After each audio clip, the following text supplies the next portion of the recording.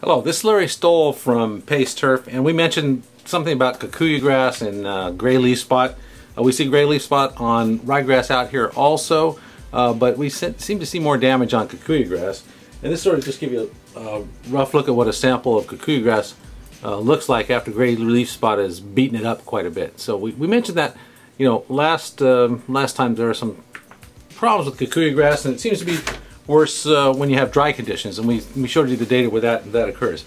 Well, this weekend we're doing a little bit of yard improvement, landscape improvement, and we're at one of the big box stores looking at their nursery area, and we saw this this picture. I'm going to show you right now what we saw. You can see the large lesions on these plants, and this is St. Augustine, and these flats were for sale. So I thought I'd just take some back, and we put it into just a moist chamber. In this case, I just used a Petri plate that we put the leaves in so that we can just sort of take a look at them. We'll scan them under the dissecting in the compound scope just to show you again what gray leaf spot looks like. But if you sometimes wonder what's happening or why we get these diseases pop up all around, this is probably one of the reasons. We're seeing a lot of diseases, a lot of insects being moved around on sod from a lot of different suppliers, so don't be surprised if you see new diseases in your area that you wouldn't expect to be there.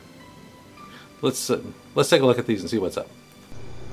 This is an image of the lesion after 24 hours incubation in the moist chamber, and you can see this sort of a dusty appearance of the area where the fungus is colonizing the tissue. If we look at that more closely under a compound scope, but using light from the top, you can see the very small spores here, but how many spores are produced in this area as we move from the center of that lesion toward the edge. So it's a tremendous number of spores that these diseases can produce. And then here's what they look like under a compound microscope with the spores scraped off and put onto a slide in water with a cover slip on top. They're about 22 microns long, and it gives you just a rough idea of what's going on.